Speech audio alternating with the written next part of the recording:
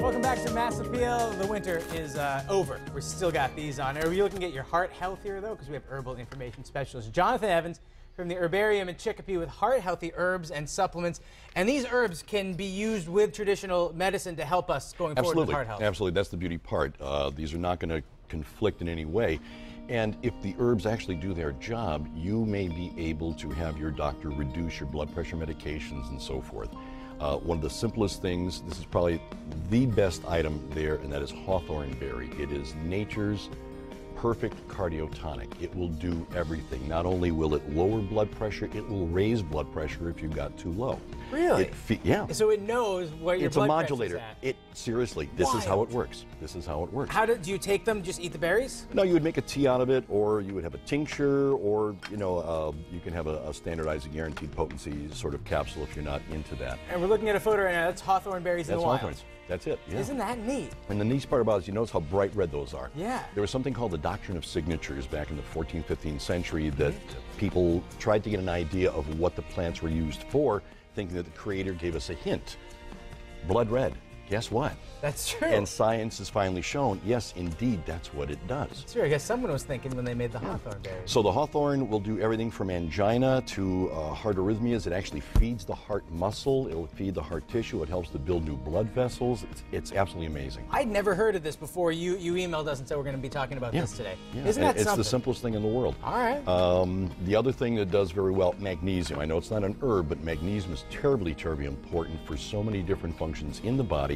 But it's also a muscle relaxer. It helps with spasms. It is nature's natural channel blocker. So for people who are taking channel blockers, talk with your doctor. There's plenty of evidence, there's plenty of information online and everywhere else about magnesium. It relaxes the blood vessels so the heart does not have to pump so hard, and it will lower your blood pressure. Now the next one, you don't have to ask me twice. It's garlic. Garlic Garlic does everything. All right. Absolutely. But it helps with keeping the blood platelets slippery. It helps lower cholesterol, which is obviously good for heart health. It helps to thin the blood, so it prevents clotting. And so many other, the things that garlic doesn't do is only that long. The list of what it does is this. It doesn't help you on dates. That's one of the things that it doesn't Only do well. if she eats it too. I'll tell you a story about that. next time. I have a feeling it's a doozy.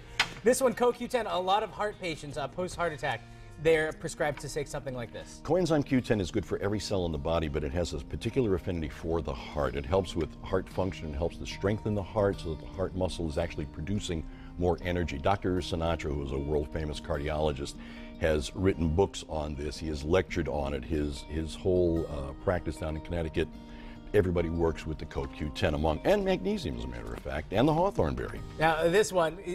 cayenne. The best tip he's ever given me, you put this in your boots. You put this cayenne pepper in your boots, and you're saying to yourself, crazy, this guy's crazy. It works. No, it works. But how does it help your heart? I know how it helps my feet. Again, notice the color. Yeah? Again, heart health, blood. It helps with circulation, helps to strengthen blood vessels.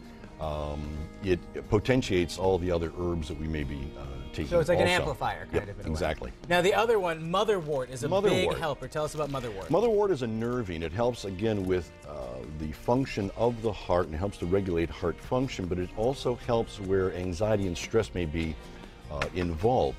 The combination of hawthorn and motherwort, we always think of basically as hawthorn working on the physical heart, and the motherwort, meaning mother herb, helps with the emotional heart. Very cool. It's an interesting combination. You put those two together and you're feeling a whole lot better. Ginkgo. Ginkgo biloba. Biloba. That's yes. Okay. Now, what does that do? As you can see from the pictures, the biloba, see the lobes on the leaf. All right. The leaf is actually wonderful. The fruit is absolutely useless. Really? Does it taste good? It smells like. Not Never good. mind. Yeah. It smells like words we can't use on Pretty morning much. shows. Pretty much. Ginkgo biloba helps with blood circulation. It's one of the few things that crosses the blood-brain barrier. It helps to build new blood vessels. It's an antioxidant. It's an anti-inflammatory.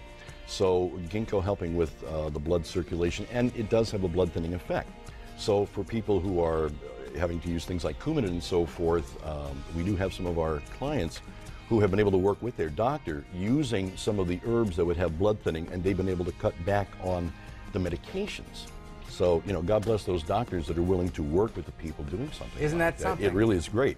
And ideally, if the herbs are doing their job, you don't need the medications as your first resort. Obviously, you got to do what the doctor says, but at some point, there are ways of regulating the blood pressure, helping with heart arrhythmias and so forth. And these are some of the simplest things you can do. So people can bring this up to their doctors and say this is a route they want to go and work with their... More and more doctors are becoming familiar with this, and obviously with the internet, you know, and tapping into the NIH, there's studies out there, there's plenty of information available. And speaking of information available, you've given us so much, we're going to put all of that on our website, mymassappeal.com. And today's show, it's all about getting pumped for the summertime. So a lot of this stuff, hopefully, maybe we can grow. So we're going to talk about that a little bit later. You can give Chef John my cayenne. He could use that for the chicken. Perfect. There we go. See, it all works out. More information, mymassappeal.com. Always a pleasure. Good to see you.